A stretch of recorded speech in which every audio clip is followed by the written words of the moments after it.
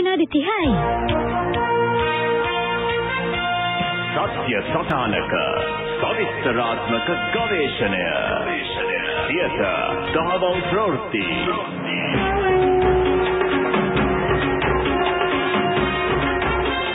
සියත අද ප්‍රවෘත්ති.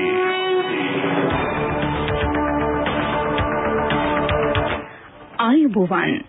Siyatha FM දහවල් 12:30 ප්‍රධාන ප්‍රවෘත්ති ප්‍රකාශය සමග මම නායුමි කරුණාසිංහ. ප්‍රථමින් නවධානය පුවත් සිරස්තල වෙත. නව මහ බැංකු අධිපතිට ජනපති අතින් පත්වීම. වෛද්‍ය වර්ජනින් රෝහල් රැසක කටයුතු වලට බාධා. කතරගම ඇසෙන මංකල්‍යයට සියල්ල සූදානම්. ප්‍රංශය යුරෝ කුසලානේ අවසන් පූර්ව වටේට. අද රටවටා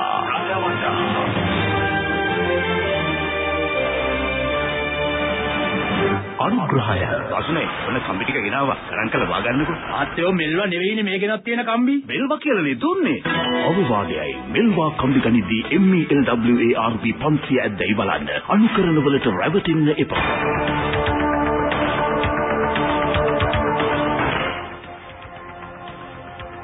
නව මහ බැංකු අධිපති ලෙස ආචාර්ය ඉන්ද්‍රජිත් කුමාරස්වාමී මහතා අද පෙරවරුවේ ජනාධිපති මෛත්‍රීපාල සිරිසේන මැතිතුමාටින් සිය පත්වීම් ලිපිය ලබා ගත්තා.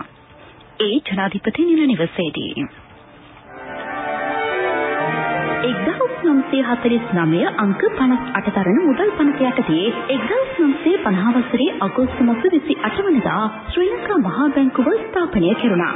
මූලික මේ ස්ථායීතාවය සහ ආර්ථික සහ මිල ස්ථායීතාවය පවත්වාගෙන යාම ශ්‍රී ලංකා මහා බැංකුවේ ප්‍රධාන අරමුණයි.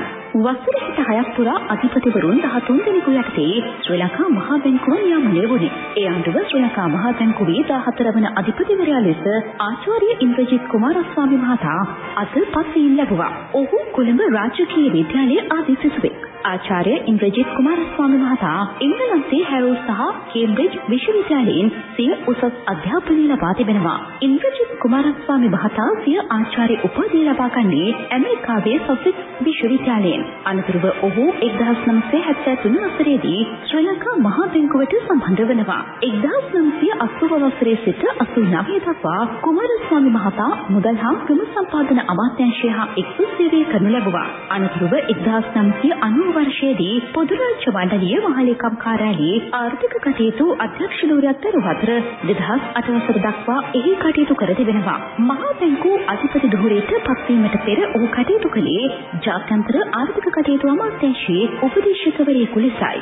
ආචාර්ය ඉන්ද්‍රජිත් කුමාරස්වාමී මහතා මහා බැංකු අධිපති ධුරයට සුදුස්සෙක් බව හිටපු නියෝජ්‍ය මහා බැංකු අධිපති W.A. විජේවර්ධන මහතා සඳහන් කළා. මේ තනතුරට පත් කර තිබෙන ආචාර්ය ඉන්ද්‍රජිත් කුමාරස්වාමී මහත්මයා මේ තනතුරට ඉතාමත්ම සුදුසුම පුද්ගලයා. ඒට හේතු වන්නේ එතුමා කාලයක් ශ්‍රී ලංකා මහා බැංකුවේ මාත් සමග එකට සේවය කරපු සහෝදර නිලධාරියෙක්. ඒ වකවානුවේ ඉපසිට ඊට පස්සේ මුදල් අමාත්‍යාංශයේ ආර්ථික උදේශක වශයෙන් එතුමා කටයුතු කළා. මුදල් අමාත්‍යාංශයේ ආර්ථික උදේශක වශයෙන් කටයුතු කළාට පස්සේ එතුමා ජාත්‍යන්තර සිවිල් සේවකයෙකු වශයෙන් පොදු රාජ්‍ය මණ්ඩලීය මහලේකම් කාර්යාලයේ ආර්ථික කටයුතු පිළිබඳ අධ්‍යක්ෂ ජෙනරාල් වශයෙන් එතුමා කටයුතු කළා. ඉතින් මේ තිබෙන පළපුරුද්ද සහ එතුමාගේ තිබෙන ආර්ථික විද්‍යාව පිළිබඳ දැනුම් සම්භාරය අනුව මගේ නිගමනය වන්නේ එතුමා මේ තනතුරට ඉතාමත්ම සුදුසු පුද්ගලයා වශයෙන් එතුමා පත් කර තිබෙන බවයි. නව මහ බැංකු අධිපතිවරයා හමු වී ඇති අභියෝග මොනවාද? මහ බැංකුවේ දැනට මහ බැංකුවේ තිබෙන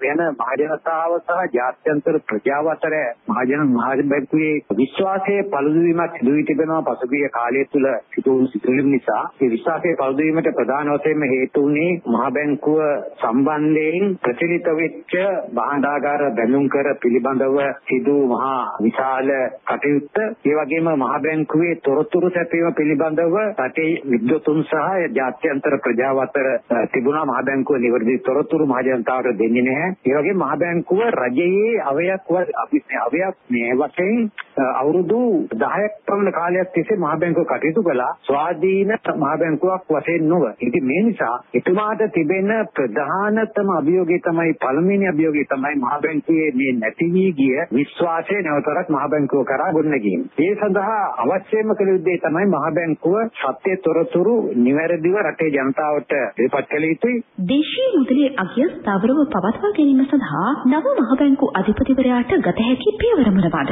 ඇත්ත වශයෙන්ම ශ්‍රී ලංකා රුපියල අද විශාල අර්බුදයකට මුහුණ පාලා තිබෙනවා. ඒකට හේතුව අපේ විදේශ වත්කම් ශීඝ්‍රයෙන් පිරිහී තිබෙනවා. දැන් මේ තොරතුරු ඉස්සර රටේ මහජනතාව දැනගැනීමට පුළුවන්කමක් ලැබුණේ නැහැ. නමුත් දැන් මේ තොරතුරු ඒහා සමගම වගේ මහජනතාව දැනගැනීමට හැකියාව ඇති වී තිබෙනවා. අනිවාර්යයෙන්ම අපේ අධිපතිතුමාත් මුහුණ පාන තියෙන දෙවෙනි අභියෝගය තමයි රුපියල ඒ වටිනාකම ස්ථාවර කර ගැනීම සඳහා අවශ්‍ය කටයුතු කිරීමට. දැන් මේ සඳහා ජාත්‍යන්තර මූල්‍ය අරමුදල සමග ණය පහසුකමකට ශ්‍රී ලංකාව අවතීර්ණ වෙලා තිබෙනවා. මේ ණය පහසුකමින් අපිට ලැබෙන මුදල් ප්‍රමාණය රුපියලේ වටිනාකම රැක ගැනීම සඳහා ප්‍රමාණවත් මුදල් ප්‍රමාණයක් නෙමෙයි. ඒකට හේතුව රුපියලේ වටිනාකම රැක ගැනීමට නම් අපිට අනිවාර්යයෙන්ම ඇමරිකානු ඩොලර් බිලියන 5-7ක් අතර ප්‍රමාණයක් ඉදිරි මාස 12 තුළ අවශ්‍ය වෙනවා. වහාම අනුගමනය කළ යුතු ක්‍රියාමාර්ගය තමයි විරුද්ධ පොළට විශ්වාසය ජනිත වන ආකාරයට කටයුතු කිරීම. කෙටි කාලිනව වෙන ක්‍රියාමාර්ග තමයි ජාත්‍යන්තර ප්‍රජාව සමග ඉතාමත්ම සහයෝගයෙන් කටයුතු කිරීම සඳහා අවශ්‍ය වාතාවරණය සැලසීම. දීර්ඝ කාලිනව අනුගමනය කළ යුතු ක්‍රියාමාර්ග තමයි රජයත් සමග එකතු වී පූර්ණ ආර්ථික ප්‍රතිසංස්කරණයකට ශ්‍රී ලංකාව භාජනය කරලා මේ ආර්ථික ප්‍රතිසංස්කරණය හරහා ශ්‍රී ලංකාවේ ආර්ථිකයේ ශක්තිය ගොඩනැගීම සඳහා අවශ්‍ය කටයුතු කිරීම. ඒ ශ්‍රී ලංකා මහා බැංකුවේ හිටපු නියෝජ්‍යාධිපති W.A. විජේවර්ධන මහතා. දිවයින පුරා රෝහල්වල ක්‍රියාත්මක කළ වෛද්‍ය වැඩ වර්ජනය හේතුවෙන් රෝගීන් දැඩි අපහසුතාවයට ලක් වුණා. අද පෙරවරු 8ට මෙම වර්ජනය ආරම්භ වුණේ මානවීය පෞද්ගලික වෛද්‍ය විද්‍යාලයට එරෙහිවයි. ඒ අනුව පැය 4ක් පුරා ක්‍රියාත්මක කළ වෛද්‍ය වර්ජනය දහවල් 12ට අවසන් වුණා. වර්ජනයේ හේතුවෙන් දැඩි අසහ්‍යතාවයකට පත්වුණේ දුර පළාත්වල රෝහල් සඳහා ප්‍රතිකාර ලබා ගැනීමට පැමිණි බාහිර රෝගාංශය. වෛද්‍යවරුන්ගේ මෙම වර්ජනයට තවත් සංගම් ගණනාවක් සහාය පළ කළා. ඒ අනුව රාජ්‍ය වෛද්‍ය නිලධාරීන්ගේ සංගමයට අමතරව සමස්ත ලංකා වෛද්‍ය නිලධාරීන්ගේ සංගමයත් වර්ජනයට එක්වුණා. එන්නෙම ආයුර්වේද වෛද්‍ය නිලධාරීන්ගේ සංගමය රාජ්‍ය දන්ත වෛද්‍ය නිලධාරීන්ගේ සංගමයේද වර්ජන ක්‍රියාවලියට එක්වුණා. සමස්ත ලංකා හෙද සංගමය, සුව සේවා සංගමය, පෞල් සෞඛ්‍ය සේවා නිලධාරීන්ගේ සංගමය, වාට්ටු ලිපිකාර සංගමයේද වර්ජනයට එක් වූ සංගම් අතරට ඇතුළත්. වෛද්‍ය වැඩ වර්ජනයේ හේතුවෙන් තමන් දැඩි අසීරුතාවයට පත් වූ බවයි රෝගීන් පවසන්නේ. බේක් ගන්න ආවට පස්සේ බෙහෙත් දෙන්නේ නැහැ කිව්වා. වාඩි වෙලා ඉන්නත් එපා යන්න කියනවා. යන්න බැරි නිසා වාඩි වෙලා ඉන්නවා. මේ මිස්ලා කියනවා යන්න කියලා. බේර මොනවා කරනවද? වාඩි වෙලා ඉන්නවා යන්න පුළුවන් වෙලාව වෙනකන් ඉන්නවා. බඩ ප්‍රෙෂර් තියෙනවා. හැම ලෙඩක්ම තියෙනවා. ඉතින් පොත පෙන්නලා ටැබ්ලට් එකක් දැනටවත් දෙන්න කිව්වට දෙන්නේ නැහැ. ඉතින් මැරෙයි මෙහෙම යනකොට මේ මව්වගේ තව කී දෙනෙක් ඉන්නවද මේ නුවර හොස්පිටල් එකේ? මේ පේරාදෙණිය රෝහලේ අධ්‍යක්ෂ වෛද්‍ය සමන් රත්නායක මහතා. අද දින වෛද්‍යවරුන් සහ දන්ත වෛද්‍යවරුන් පැය 4ක සංකේත වැඩ වර්ජනය කරන බවට මා වෙත දැනුම් දුන්නා. මේ වෙනකොට සියලුම සායන වලින් හා බාහිර රෝගී අංශයේ වැඩ කටයුතු වල ඒගොල්ලෝ යොත්ලා ඉන්නවා. ඊට අමතරව සියලුම හදිසි ප්‍රතිකාර ඒකකවල වග්ගඩ ඒකකය, ඒ වගේම ළමා ඒකකවල සාමාන්‍ය විදිහට වැඩ ඔක්කොම මේ ක්‍රියාත්මක වෙනවා. ඒ වගේම වාට්ටුවලත් හදිසි ප්‍රතිකාර කටයුතු සම්පූර්ණ මේගොල්ලෝ ආවරණය කරනවා. රෝගීන් වර්ජනයත් සමග කොළඹ ජාතික රෝහලේ කටයුතු වලටද අද බාධා එල්ල වුණා. ශල්‍යාගාර කටයුතුද අද සිදු නොවූ බවයි ඒ අධ්‍යක්ෂ වෛද්‍ය අනිල් ජාසිංහ මහතා සඳහන් කළේ. අද උදේවරුව සලකා බලපුවම බාහිර රෝගයන් සහ සායන කටයුතු වලට බලපෑම් බෙදලා තියෙනවා. බොහෝ දුරට එම කටයුතු ඉටුවන්නේ නැහැ. ඒත් රෝගීන් ඇතුළත් කිරීම සිද්ධ වෙනවා. හදිසි අනතුරු අංශය ඇතුළු ඒ හදිසි සේවා සියල්ල පැවැත්වීමට කටයුතු යොදලා තියෙනවා. ඒ වගේම දැඩි සත්කාර ඒකකවල ඒ වෛද්‍යවරු සේවය කරනවා. අපි ගත්තොත් එහෙම ශල්‍යාගාර සියලු හදිසි ශල්‍ය කර්ම සිදු වෙනවා. ඒ වගේම පොරොත්තු ලේඛනගත ශල්‍ය කර්ම සම්බන්ධයෙන් ප්‍රකාශ කරනවා නම් ඇතම් ශල්‍යාගාරවල පොරොත්තු ලේඛනගත ශල්‍ය කර්ම සිද්ධ වෙනවා. ඒ වගේම ශල්‍යාගාර කීපයක එසේ සිදුවන්නේ නැහැ. සයුල්ලීම පිළිබඳව බලධාරීන්ගේ විසඳුම් සම්බන්ධයෙන් අවධානයෙන් පසුවන බව රාජ්‍ය වෛද්‍ය නිලධාරීන්ගේ සංගමය පවසනවා.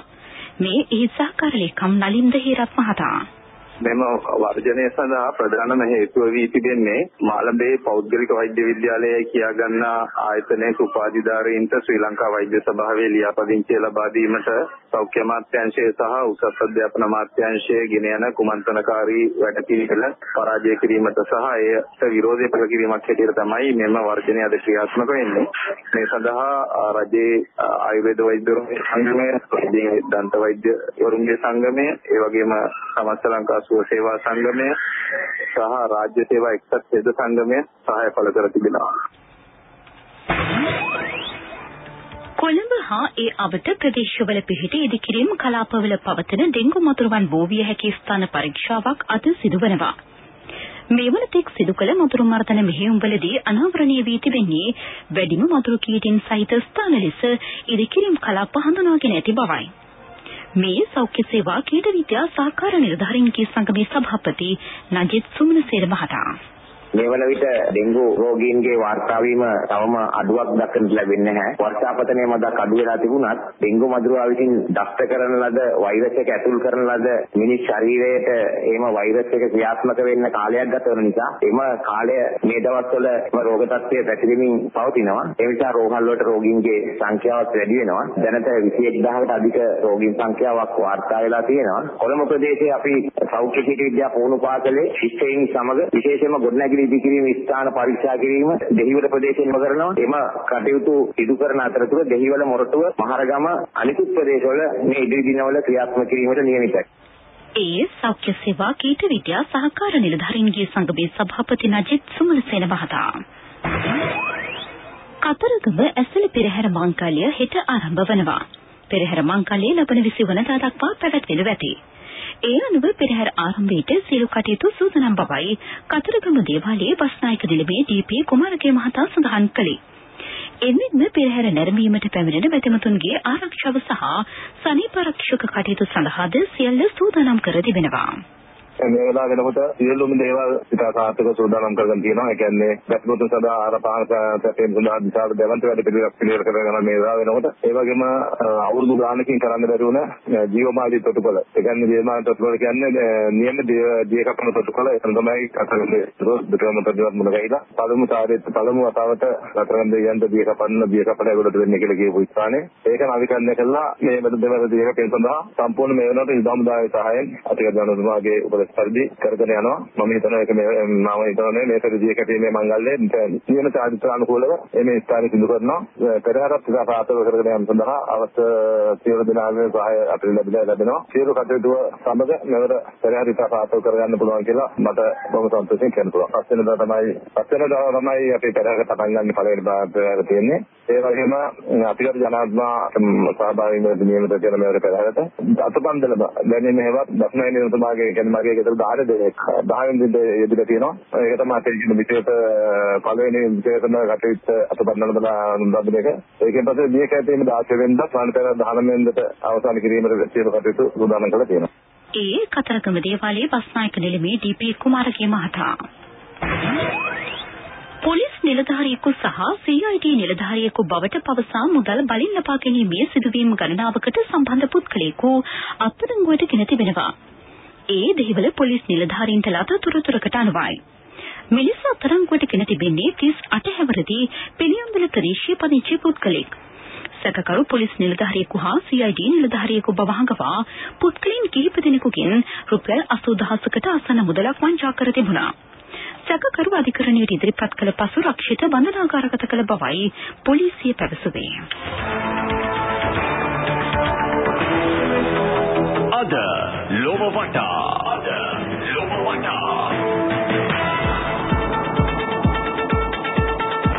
ඉරාක අග්‍රාමාත්‍ය හයිඩා අල් අබාඩිට ගල් ප්‍රහාරයක් එල්ල වී තිබෙනවා. ඒ බෝම්බ පිපිරීම් දෙකක් සිදු වූ කැරබා නගරයේ නිරීක්ෂණ චාරිකාවකට එක් වූ අවස්ථාවේදී ඒ අනුව අදාළ ස්ථානයේ රැස් වී සිටි පිරිස් අග්‍රාමාත්‍යවරයාට විරෝධය පළ කරමින් මෙලෙස ගල් ප්‍රහාර එල්ල කර තිබුණා. ඉරාකයේ සිදු වූ මෙම බෝම්බ පිපිරීම් දෙකින් මියගිය සංඛ්‍යාව 127ක්. තවත් 150කට අධික පිරිසක් තුවාල ලැබූ බවයි විදේශ පුවත් වාර්තා කළේ. ප්‍රහාරයේ ඉලක්කය වී තිබුණේ රාමසන් සාප්පු සවාරි සභා එක් වී සිටින්නන්. මේ සමගම ඉරාක රජය විසින් දින 3ක ශෝක කාලයක් තුළ ප්‍රකාශයට පත් කළා. අද වෙළඳ පොළ පොහොර සහනාධාරය ලබා දීමට ප්‍රමාණවත් ඉල්ලුම්පත් මේ වනතෙක් ලැබී නොමැති බව රබර් සංවර්ධන දෙපාර්තමේන්තුව පවසනවා. එහි අධ්‍යක්ෂ ජෙනරාල් ආර්.පී. ප්‍රේමදාස මහතා සඳහන් කළේ අදාළ ඉල්ලුම්පත් කඩනමින් යොමු කරන ලෙසයි.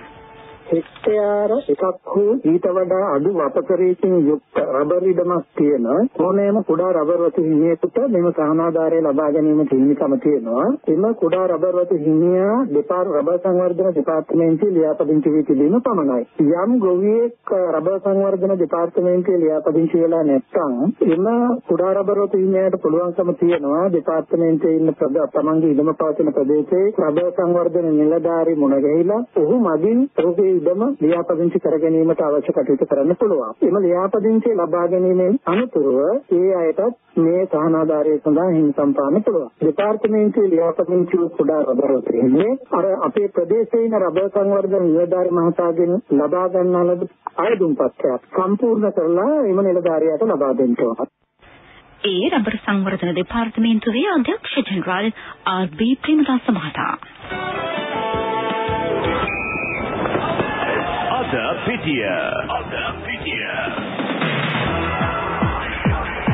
යුරෝ කුසලාන පාපන්දු තරගාවලියේ අවසන් පූර්ව වටයට පිවිසීමට ඊයේ සත්කාරක ප්‍රංශ කණ්ඩායම සමත් වුණා. ඒ අයිස්ලන්ත කණ්ඩායම අර්ධ අවසන් පූර්ව වටයේදී පරාජයට පත් කරමින් ගෝල 5-2 ලෙස ප්‍රංශය එහි ජයග්‍රහණය වාර්තා කළා. ඒ අනුව ප්‍රංශය අවසන් පූර්ව වටයේදී ජර්මනිය සමග තරග කරඩ වැටි. මෙවන විට කණ්ඩායම් 4ක් අවසන් පූර්ව වටේට සුසුකම් ලබා අවසන්. ඒ පෘතුගාලය, වේල්සය, ජර්මනිය සහ ප්‍රංශයයි. යුරෝ කුසලාන පාපන්දු තරගාවලියේ අවසන් තරගය ලබන 10 වනදා ප්‍රංශයේ ශාන්ත දිනස් ක්‍රීඩාංගණයේදී පැවැත්වීමට නියමිතයි.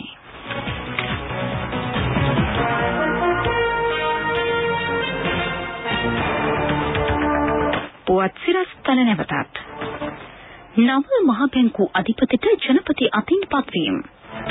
වෛද්‍ය වර්ජනයෙන් රෝහල් රැසක කටයුතු වලට බාධා. කතරගම ඇසළ මංකල්‍යයට සියල්ල සූදානම්. ප්‍රංශය යුරෝ කුසලානේ අවසන් පූර්ව වටේට. නැවතත් හමුවෙමු සවස් 6:30ට සියත ප්‍රධාන පුවත් සමගින්. එතෙක් රැඳී සිටින්න අපගේ ප්‍රේමය පුවත් සමග.